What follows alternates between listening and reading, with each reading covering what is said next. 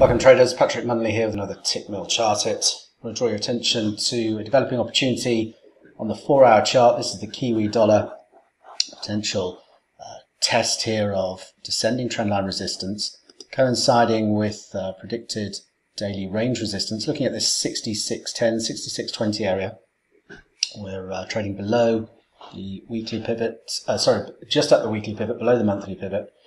So I'm looking for a rejection candle here on the 4-hour time frame from this 66.20 area.